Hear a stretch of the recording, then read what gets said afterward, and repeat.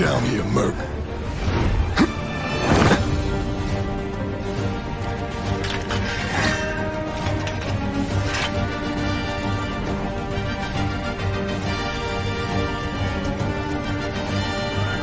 Halt! Who goes there? You're up.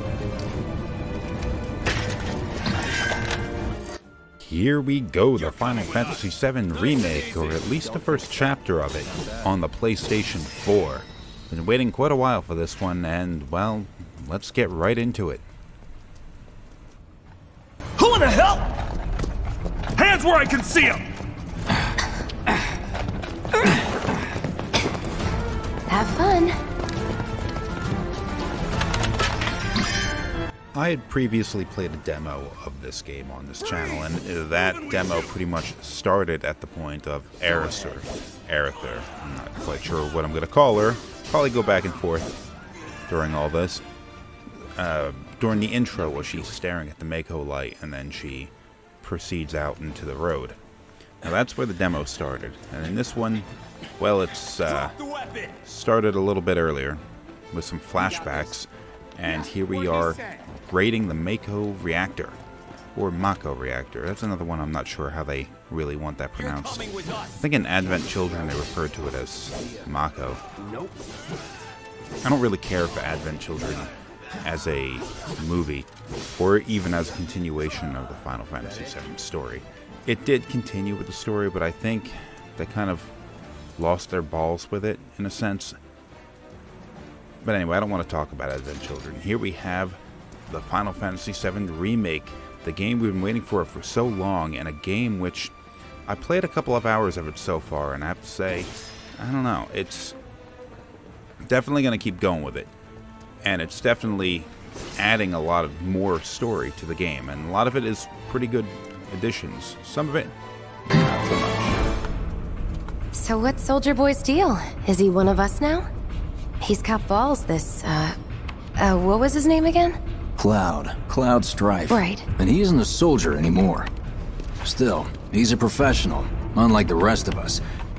I'm glad to have him. This is a one-time gig. When it's done, we're done.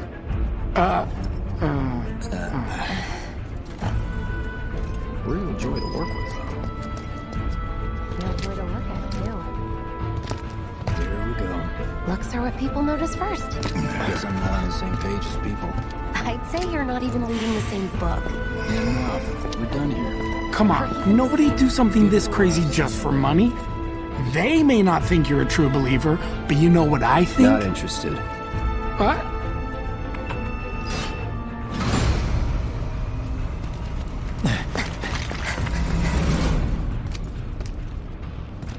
Wedge.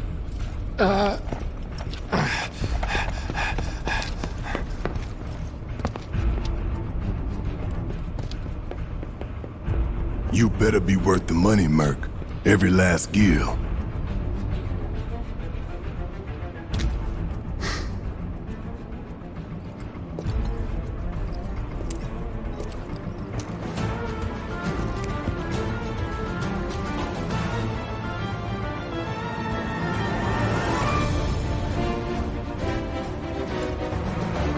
I had expressed this during my playthrough of the demo, but I might as well repeat it here because I don't expect anyone to go back and watch that. This game has gone and put a little bit more effort, or actually quite a bit more effort, into trying to flesh out like individual aspects of the story, some of the side characters and all that kind of stuff. And one of the things that was immediately obvious to me is they were putting some effort into giving you a reason why Cloud is taking part in this mission. The first time in the original game, it kind of seemed like Barrett should have been able to handle the situation on his own. Biggs, Wedge, and Jesse were, Wedge and Jesse were, no, hold on, I got the names mixed up. Biggs and Jesse were probably, not the fat guy. The two that aren't the fat guy seemed physically capable enough. And you had Barrett, who's certainly capable of handling himself. And there was Tifa, who didn't even go on this mission. Should have been able to go and handle everything that they were going to go do here. They didn't need Cloud to guide them through the reactor. They didn't need him to unlock any doors. He was just there to fight. And he was just fighting alongside the other members of Avalanche. So it was a little weird, like, did they really need him there? In this game, they're really pushing the fact that, like, he's here in order to engage all the guards. They hide until he engages the guards, and then they run past the guards, and he fights them.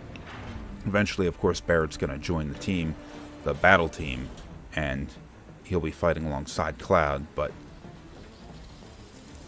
you know.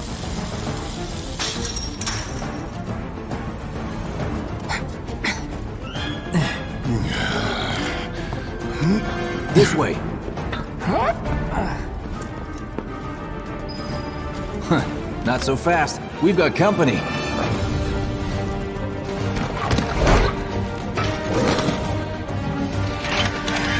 Just a little bit of background on the way that I am playing this. This is, of course, a PlayStation 4 version. There is a PC version that will be released. It has not yet been released.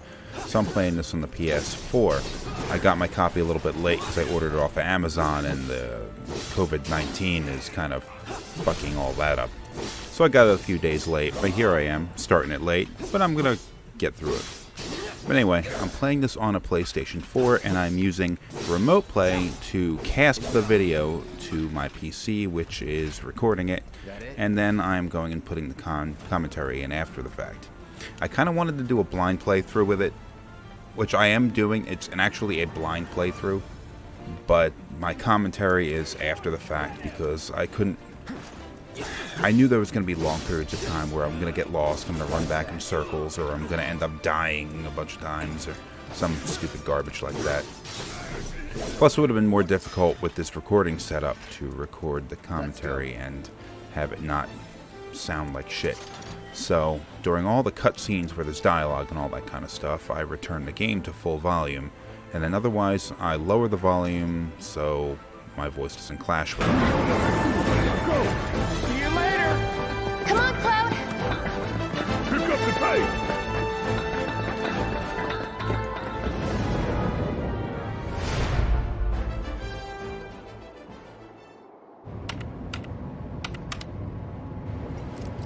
Soldiers may attack on command, but I hear they make good guard dogs too. Bet you've seen a few reactors. So how do we get to the bridge above mako storage? Ain't holding out on me, are you? Stamp scared to bite the hand that fed him? Or is he a loyal little doggy? Have it your way, Mutt. We can do this with you, or we can do this without you. Different reactor, different layout. Depends when it was built. Never seen one like this, but I'll manage.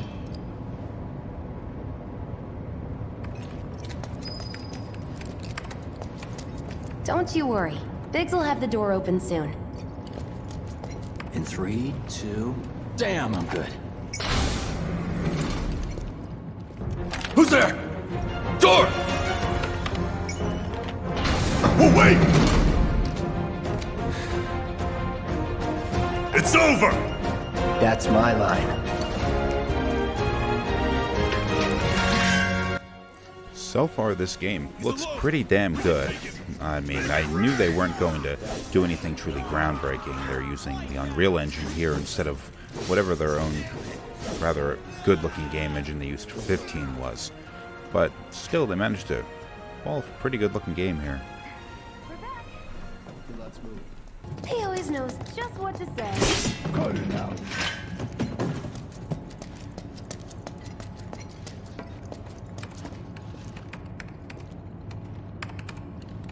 It's a good thing I know someone who can get us the passcodes. Pity no one else at command will talk to us, but what can you do? And we're good. Careful in there. I got this place covered.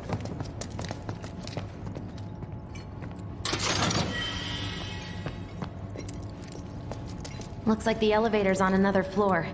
Mind pushing that button?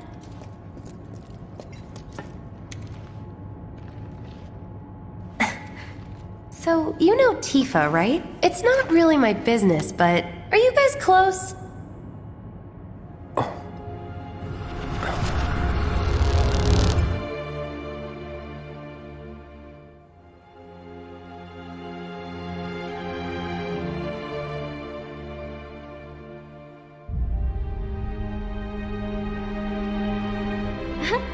Cloud! Are you ignoring me?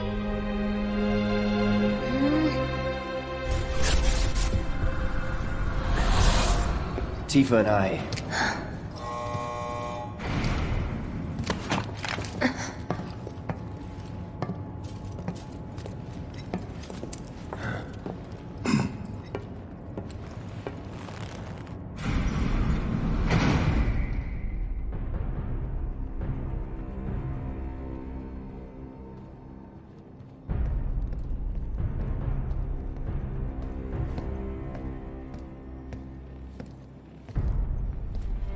These sewer rats appear to call themselves Avalanche, sir.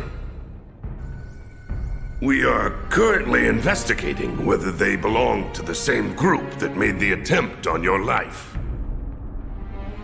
Rest assured, our inquiries will not take much longer. This pump's sole purpose is to drain the planet dry. While you sleep, while you eat, while you shit, it's here sucking up mako.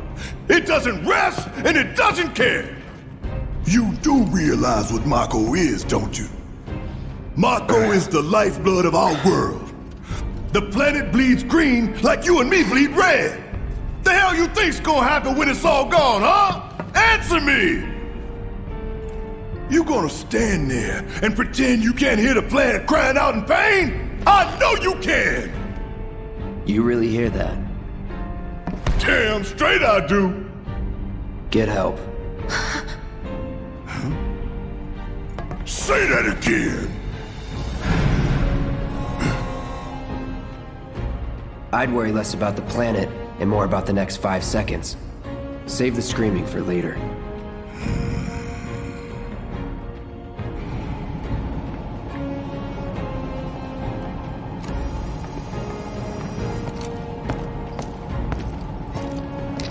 Our lives are on the line now.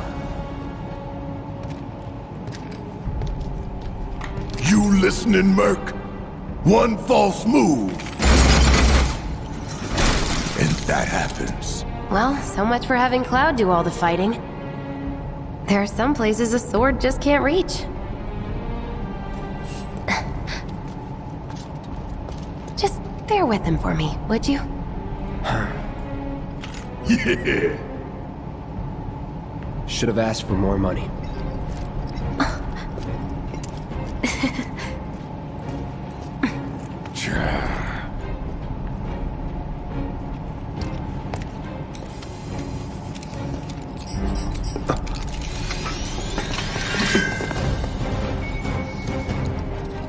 Unfortunately, the recording quality of this playthrough is going to be a little bit lacking. The PlayStation 4 version, the standard version, which is what I'm playing, does display at a full 1080, 1920 by 1080, and it looks pretty damn good.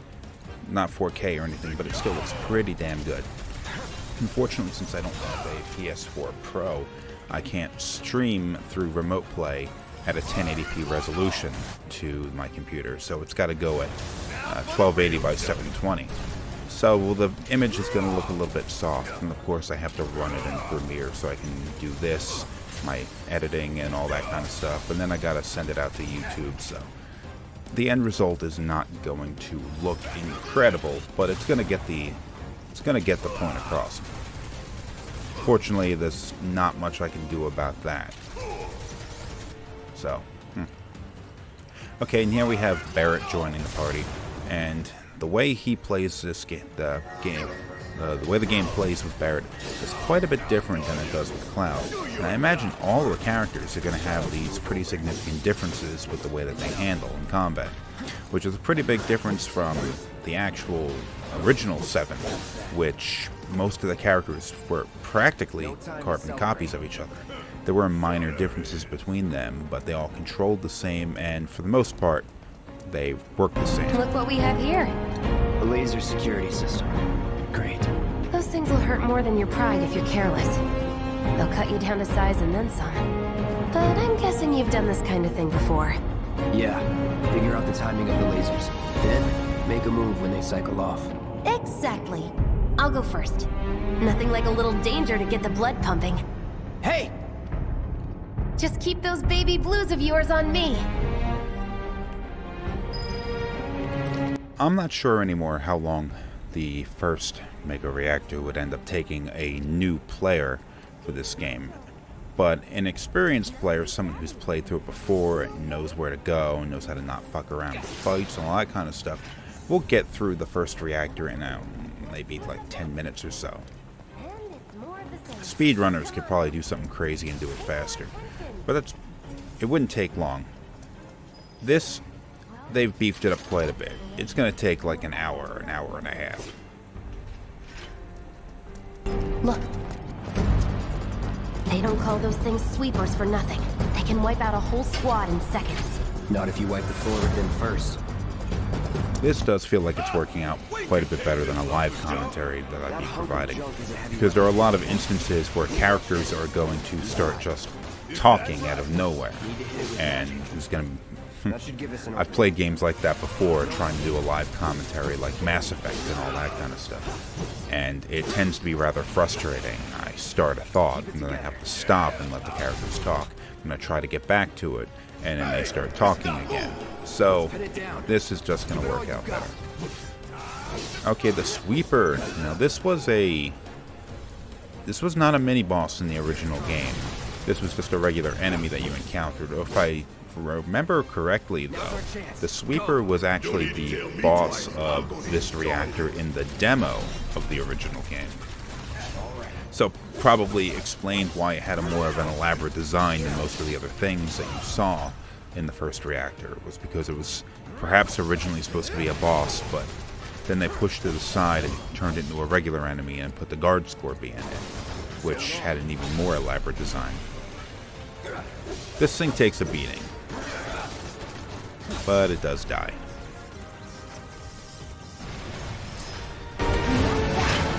What are you, 20-something? First. Huh? Soldier first class. Doesn't go into the 20s. The hell you talking about?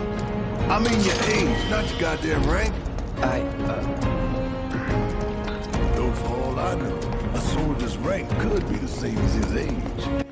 Barrett comes across as a little bit of a child. Of course, the way this character was portrayed in the original game was none too flattering on him either. Having played this game for a couple of hours before I record the commentary for this first episode, I do have to say they do Barrett right. He's not quite the Mr. T ripoff that he was.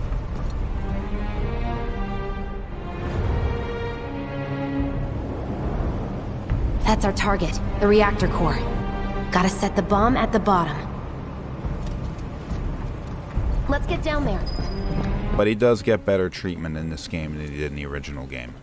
We'll see what I mean in like the second episode. He comes across as a much more of a charismatic leader, and you feel like there's a reason why he'd be the leader of Avalanche, or at least this Avalanche cell. Oh, it's pounding like a jackhammer. Scared, huh? More like excited. I've been dreaming about this for years. Heads up, boys. The end's in sight. I leave the rest in your capable hands. Good luck. Aw, you're choosing me over the reactor? That's sweet, but I'll wait my turn. Go blow her mind. I also say that I do like the remixes of the original music in the game. Now, I consider the soundtrack for the original Final Fantasy VII to be one of the most iconic soundtracks in gaming history. Like, in fact, a couple of years ago, I went and I listened to the soundtrack. I think it was on YouTube or something. And without looking at the screen and without reading the descriptions or anything, I was able to place where in the game probably every song was.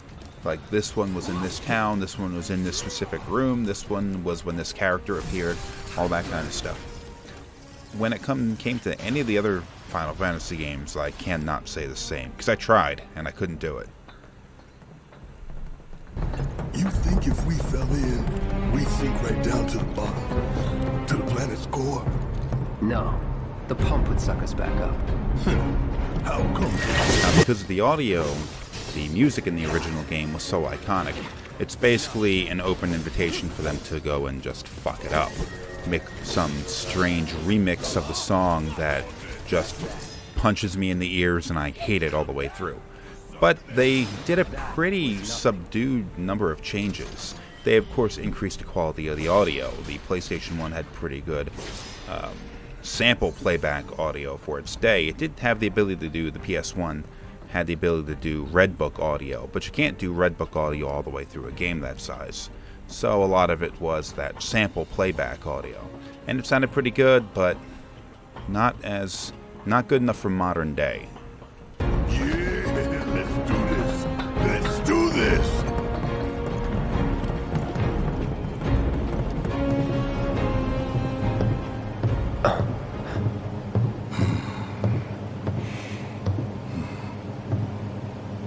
All right, let's see if Little Stamp really can bite the hand that feeds.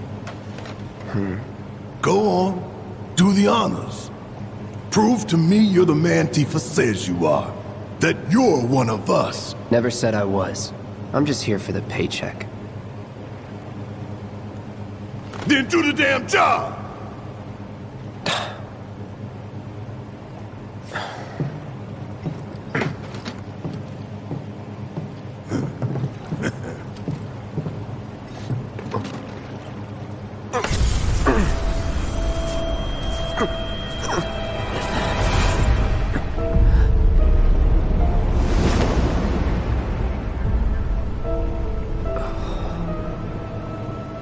What's wrong?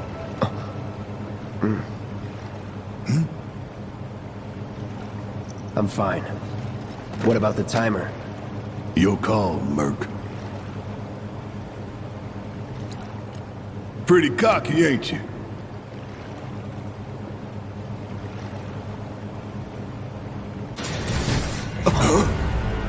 You double-crossing!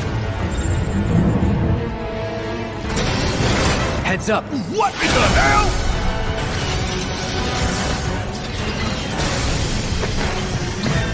Hey, how the hell do we fight this thing? So I say they did a pretty good job of recreating the audio, recreating the feel of the audio, the original music was, rather than just sort of copying its form. Now here we go, this is the Scorpion Sentinel instead of the Guard Scorpion. I don't know why they chose to change the name. It's possible that the original game had a whole lot of awkward translation errors that just kind of messed a lot of things up. And I'm sure once we reach points of these where the translation errors were in the original, as long as I'm aware of them, I'll bring it up. But there are a lot of instances where characters would say something and it wouldn't be what it was intended to be said. And it could lead to some kind of weird confusion. Like the character of Johnny in the original game was supposed to... Like, I don't know what the hell he was supposed to be, but he goes and makes a reference that he knew Tifa and he knew Cloud from Nibelheim, like he was one of the kids that lived there. And that was why Tifa was attached to him.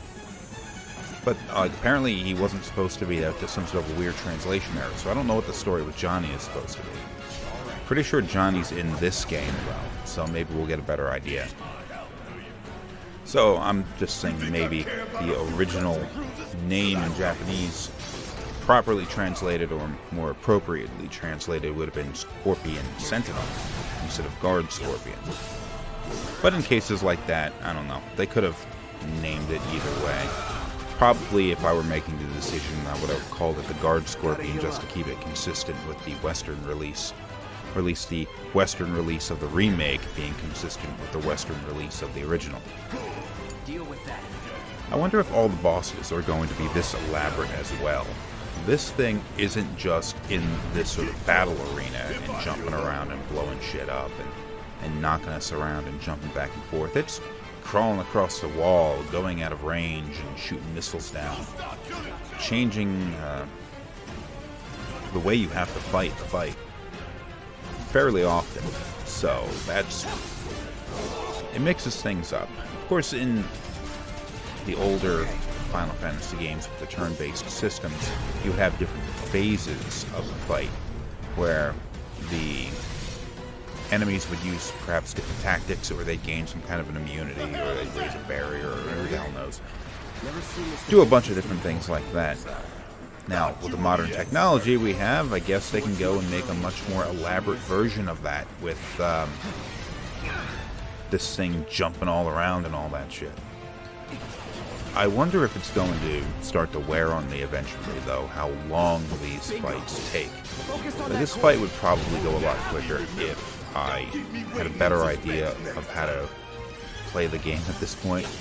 Like, for example, I'm diving behind the Scorpion here, and I am just... I have a smoke alarm going off. I have to check it out. I wish I could say I knew what happened there. One of my smoke alarms went off. Went to check it out. No fire, nothing. Just, it's malfunctioning. Brand new smoke alarm. Bought it like 2 weeks ago. And it's one of them sealed units too, so I can't remove the battery. I'm gonna have to just sort of break it to stop it from going off. Then I gotta go get another one. Of course, where the hell am I gonna go get another one? All the fucking stores are closed. Ah, son of a bitch. Okay, well, nothing I can do about it right now. Gotta kill the freaking Scorpion Sentinel. Man, this battle takes a long time. This episode's gonna be like an hour long, just on account of being stuck in this fight for a long period of time. Well, anyway, what I was saying before was I'm going and running behind the Scorpion and attacking it from behind, because that is where the weak point is, or at least a point that I need to attack at that when it has the shield up. But, well, I'm kind of screwing something up because I'm not actually targeting the piece that I'm supposed to be attacking. So a lot of Cloud's attacks are hitting its legs and just not doing damage. Not doing significant damage. I'm also not dodging out of the way fast enough and avoiding damage. So, like, look at that. I took all those hits. Anyway, fuck him up. Actually doing some damage now. There's also all the extra abilities. I'm not using magic properly. I continued playing this game for 2 or 3 hours after this episode will have ended. So, I got a better idea of how to play the game properly. So, oh, Cloud's unconscious. Great. So, I'm looking back on this now and I'm realizing, oh shit, I was being a dumbass the entire time. But anyway, I'm going to speed the gameplay up in order to get through the rest of this fight. And here we are speeding things along. I figure no one's really going to be watching my stuff as a guide, especially since this is a blind playthrough and fuck, I don't know how to get through anything. I'm not going to do it any better than you will. So, there's that.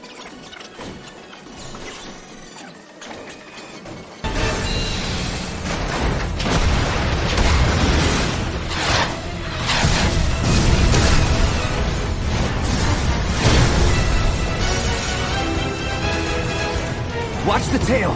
You don't want to be hit by that laser. Huh? So, what do we do? Don't get hit! Take cover behind that debris. Love it when shit blows up. I guess this phase of the fight, you knock the shields off the front legs so you can damage it more directly like that. This end of the fight is actually a little bit easier than the other ones, I feel like. Oh, I'm blowing shit up again. Look at that. Oh, wait, okay, now the shields are off the legs.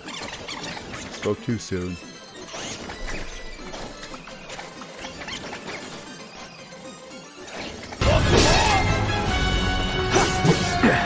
Need to do something about these wounds. It's not gonna go down easy. Focus! You focus, soldier boy! You ain't gotta worry about me missing my shot!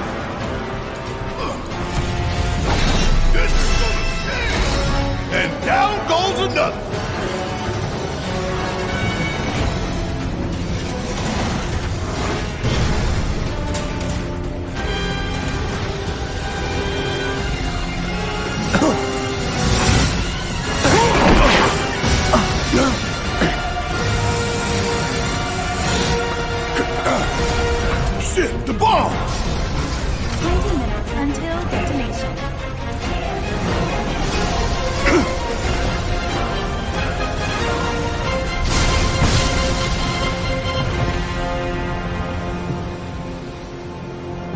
You hear that? Damn thing showed you how it's done. Come on, we've got to move. Oh, shit's exploding early. Yeah, that was something that was completely lacking in the original game. You fled and you had a timer and all that kind of stuff. But there was no reason for shit to be exploding around you. So it didn't happen. And I thought it was always strange. We have these games with like a countdown to a self-destruct and stuff is exploding as you're trying to get away. It didn't make any sense to me. Like, is it going to explode in 19 minutes and 32 seconds or is it going to explode now? Well, in this case, the scorpion exploded and that makes some sense.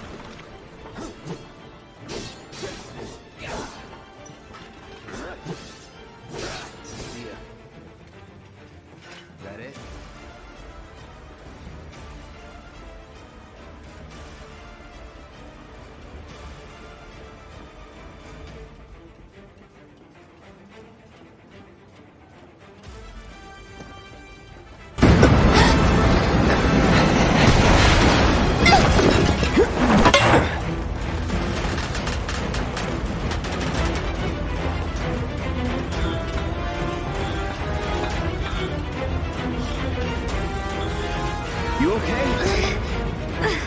Do I look okay? Help a girl out, would you? My hero! Hey! We'll link up over there! Look after Jesse!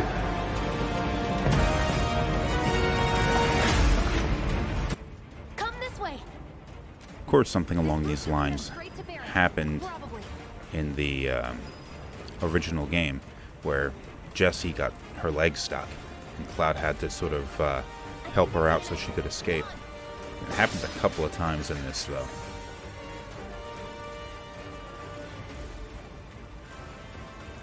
Overall, though, I think the characterization of Jessie here is much better than it was in the original game. She didn't have much in the way of screen time.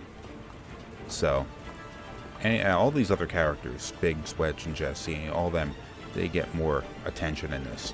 We're running out of time! Shut up and climb. You're not helping. Sorry, it keeps me focused. I'll freak out if I don't talk. Have it your way.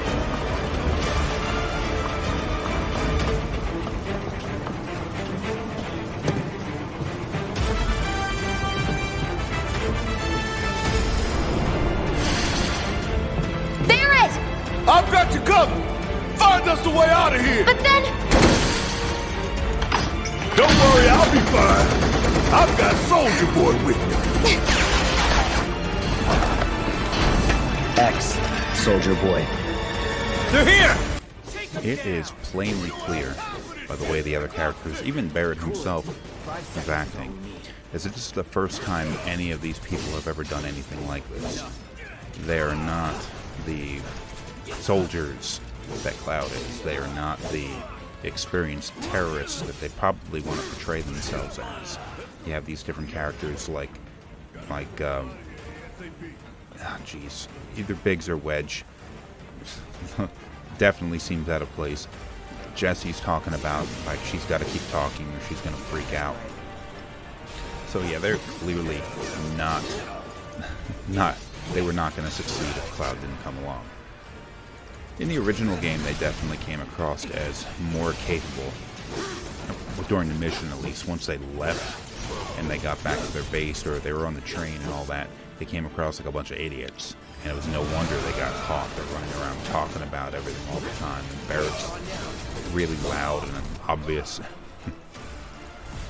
And I guess that's where it sort of came through that they were inexperienced. They didn't know they had to keep their damn mouths shut. They had to have a low profile. In this, you're kind of seeing it during the initial mission. Being a little bit more consistent with the way that these characters acted and all that kind of stuff. They are not what they think Cloud is. This thing went down a lot quicker this time. Let's go. This place seems strangely large. I mean, a lot of hallways and rooms that don't seem to do anything. Moon Drive. Mono Drive, not Moon Drive. Monodrive, that's another of the enemy types that are returning from the original game. They weren't difficult to defeat in the original, and they're not difficult to defeat now.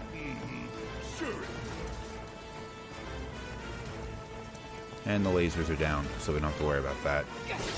But they did leave their boxes open. That was nice of them. They put them back. Now the shock troopers, it's another enemy from the original game that they brought back for this. And the shock trooper is the first of the regular enemies. It sort of brings up the fact that you can't just attack and slash with this game. These things dodge, they block, they don't take a lot of damage, but they're weak to magic. So if you know how to fight them, they're relatively easy. But if you don't, they're going to kick your ass. Sorry for your jump cut. And this game is forcing you to kind of get used to the way it plays earlier on. Now, of course, the first mission in the original game, say, maybe would take you 20 minutes or so. So you get through that entire thing, and the entire thing is basically your novice mission, your introduction. This, if it's going to take an hour or an hour and a half or something like that, you're gonna... The initial enemies on the way into the reactor are going to be your tutorials, and the enemies on the way out are going to be deep enough into the game that they can start ramping up the difficulty. So that's probably what we're seeing here. These things make an appearance. It's ramping up the difficulty, making it a little bit harder. Kind of backwards in terms of the way normal game design works, where your first mission end to end is going to be just crazy easy, because you got to let the player get used to things. This game doesn't really give you a minute to rest and a minute to think about what's going on. You just action to action to action to action, and it's ramping up the difficulty. So that's a little bit strange, but it doesn't get... I can imagine this tripping somebody up, and that person might get really pissed off. But I guess I kind of expected this. Plus I did play the demo, and this happened in the demo, so... I still gotta sort it out. The fight's not over yet, so I can't go through the door. Come on, Barrett, what the hell are you doing? One more? Yeah, there's one more. Nope, Barrett got that one.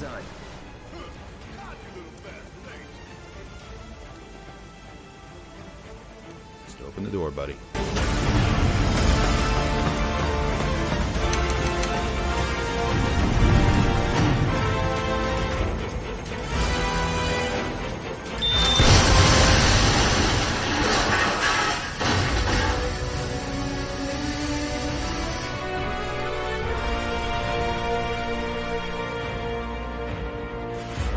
Sir.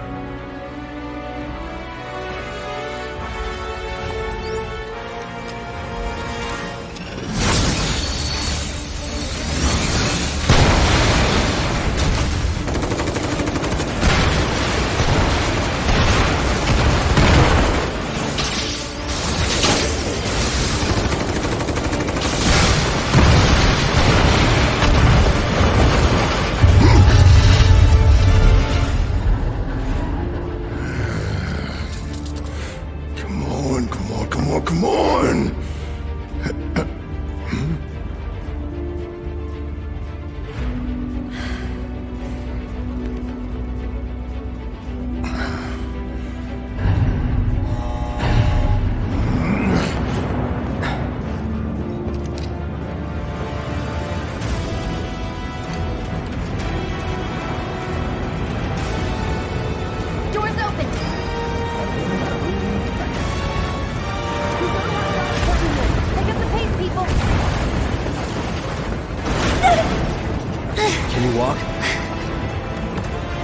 Couldn't. Believe me, you'd be the first to know. I'll take that as a yes.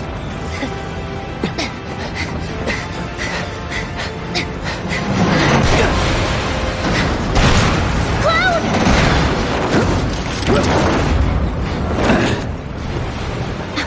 Okay, that was pretty cool.